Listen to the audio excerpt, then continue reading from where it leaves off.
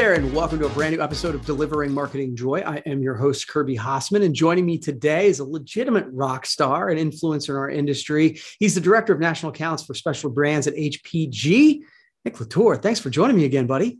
Kirby, you're too nice. A rock star would indicate that I have some sort of, actual charisma. So, but I appreciate it. Oh, absolutely. We know you have charisma. We're going to talk a little bit about that. So I'll be honest with you. The first question kind of is queued up to that.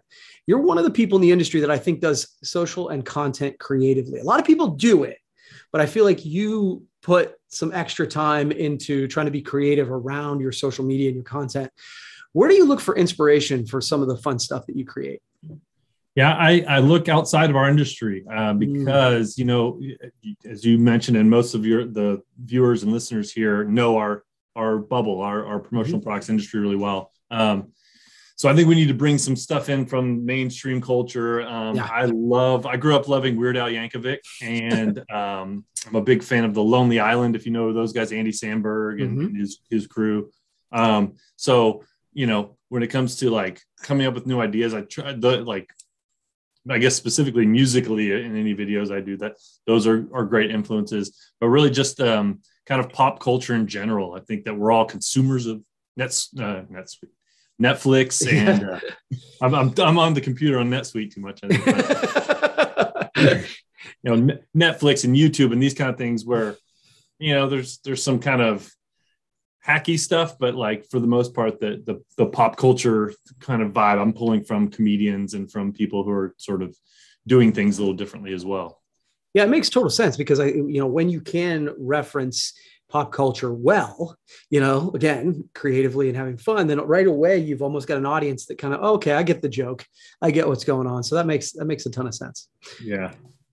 So I'm curious. I mean, obviously you and I have talked social media and consistency and content marketing. We've talked about that before, but I'm curious about how has social changed for you over the past couple of years?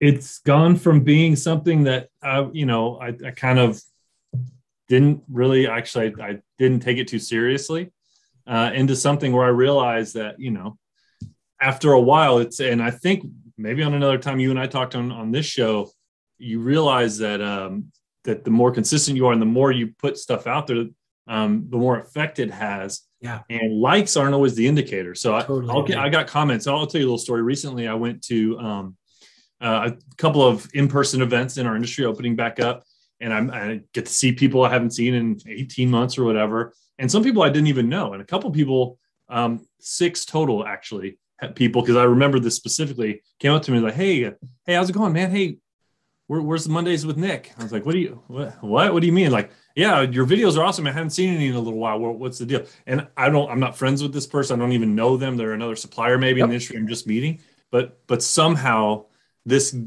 gets out there, right? So to answer your initial question, I've taken it a lot more seriously and then put a lot more thought into what I am putting on social media because, people are paying attention whether we know it or not. So, yeah, I 100% agree. I think you and I are broken from the same mold on this.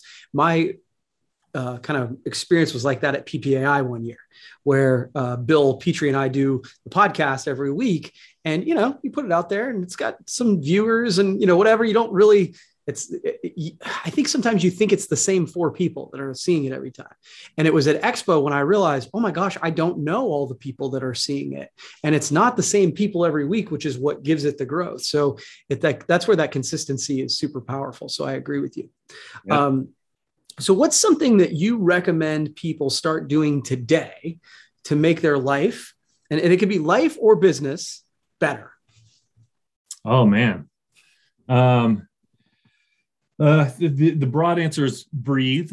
No oxygen, no life, right? It's true. So, working from home, I find this, and I'm half joking, but I find that the times I'm looking forward to in the day are the maybe 8 to 10 minutes that I'll get up out of this little office and go downstairs, go outside, and literally just walk around my block. Yeah. And not sometimes I have music, but sometimes I'm just zoning out, and then come back. And I think we can all take a step back a little bit, and we take our jobs very seriously, and we're working hard, but look at the big picture a little bit, like zoom out to 36,000 feet and take a look at what's kind of going on. Then we'll get back in the weeds again, of course. But I think just sort of breathe, take a moment. Yeah, I think that's actually exceptional advice. I kind of thought you were taking a joke down there at first, but the reality of it is it's something that I struggle with, right? Like you get so, as you said, in the weeds. And I think that never over the last 18 months, I think we've realized this more than ever, that we need to take in oxygen. We need to, whether that's meditation, whether that's just taking a walk around the block, it's always been true, but I feel like more and more of us have had our eyes open to it, if that makes sense. Yeah. And I think from a work perspective, this can be applied sort of in the inverse, where I know my customers or my customers, the end users, are going through the similar thing. So, what can I do at work to provide some sort of way for my customers to show exceptional marketing value and frankly care? A lot of the work stuff I'm working on, like at Batch and Bodega, we have these beautiful custom kits, and we're finding that the way people receive stuff is almost most of the time now more important than what they're actually getting in the box. You get this box, you open up, there's a personalized note that says, "Hey Nick, thinking about you, I love you." And it's like, whoa, like, oh, this is dumb, but I'm getting goosebumps because it's just like, that's what marketing should be about, especially right now. Like we have to, how I'm feeling, I know is how you're probably feeling and millions of other people. So tapping into that, like flipping around my just breathing, like maybe I can give someone else a chance to breathe with and smile. Yeah, I've heard Bobby Lee talk about this, and Bill Petrie talks about this. It's like when you're creating a promotional campaign of something, they ask the question, "What do you want the recipients to feel?" And that's a super powerful question, and I think it kind of alludes to what you were talking about there. Yeah.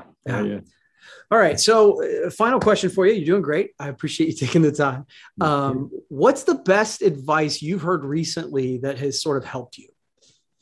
Yeah, and it's a little bit sort of selfish. I don't know if it's selfish, but there's a guy a lot of people know about, Gary Vaynerchuk, right? He's extremely viral. Like he's out there and he's got the great energy and all that. But what I've taken from just listening to some of the stuff he says, and I think it's great advice, is really to kind of focus on what you love and who you are and take a little time just to do that. I did this a couple of years ago, which is why that advice really kind of reinforces this feeling. I started doing these dumb, goofy videos, never asked to. I just thought, what do I enjoy doing? I like making people laugh and like, putting sort of a levity on things. And I pulled it into my work with videos and little spoofy music videos and stuff. And I found that I would spend sometimes 15, 16 hours a week, like only on the weekends, just editing and coming up with new ideas and new songs. And I couldn't have been almost happier. I was working way more, but this is where I needed to be. And so what I'm pulling from, and the answer to your question is like, really, it sounds kind of cliche, but something you love doing and that you enjoy doing, you're going to do it better anyway. So like, go for that. I tell my daughter, I'm like, let's figure out what you really love doing. Let's do a bunch of stuff, a bunch of things. Yeah. And whatever you find that you love, we'll nurture that and we'll work on it and you'll get good at it. So that's fabulous advice. And I read recently that they said that, when you are working on something you don't care about, we're working really hard on something you don't care about, you become stressed. But when you are working on something really hard on something that you care about, you're passionate, and it's a totally different emotion, and your energy level is totally different as well. Oh yeah. Yeah. Cool, man. Well, Nick, thank you so much. I appreciate you taking the time. It's always good to catch up, and it's good to see. I will say I do enjoy, your unboxings and all the stuff that you're doing out there. So count me as one of the people that you don't know is watching. Well, likewise, man. You're one of the mainstays of people I think of when I think of our industry, with just your consistent, like, high level of not only your sort of expertise, but all the like funny comments, funny jokes, like the levity woven into all the stuff you do. I'm a big fanboy of yours as well. Thanks, buddy.